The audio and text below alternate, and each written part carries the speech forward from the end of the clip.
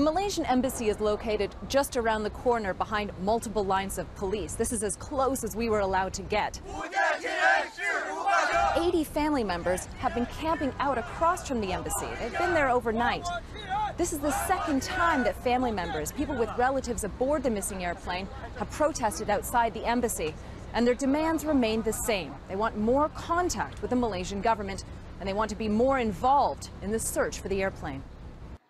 To the relatives' frustration, embassy officials stopped attending the family's daily briefings, and Malaysian Airlines employees don't have the authority to answer questions.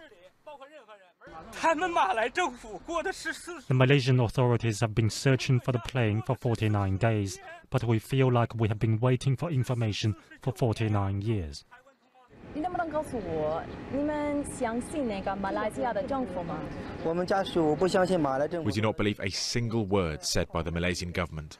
The Malaysian government has never told us any truths or kept any promises. So the relatives have been telling us for weeks that they simply don't trust, they don't believe the Malaysian authorities. They think that they're withholding information on the plane's disappearance. So their hope today, in fact their only desperate hope right now, is that by increasing contacts with high-level Malaysian government officials, they can all work together to end the search for the plane once and for all.